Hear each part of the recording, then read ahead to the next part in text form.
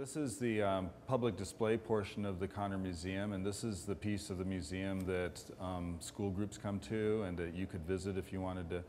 to see the museum. Where we are putting a lot of our efforts for the Connor Museum these days is to try and expand the educational experience for the visitors and let them really come away with not only having seen some cool animals, but also having learned some new things about them.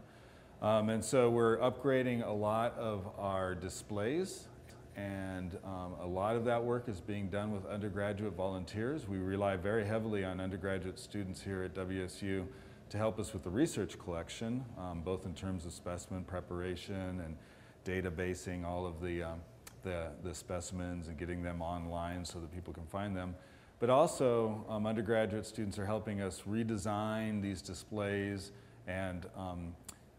build displays that focus on some sort of question that's of interest to them. So for example, this display over here is a display that was put together by some students just last spring that shows the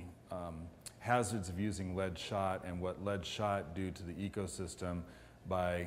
leading to lead poisoning in raptors and also in waterfowl. And we also have a new series of talks that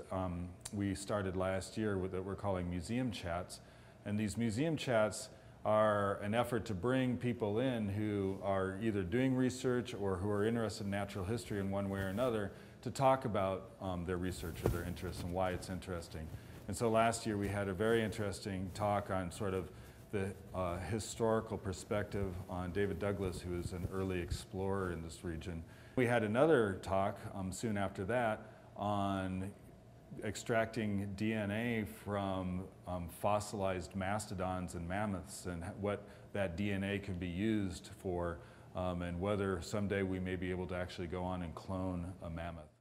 Another important component of our public education work here at the Connor Museum is to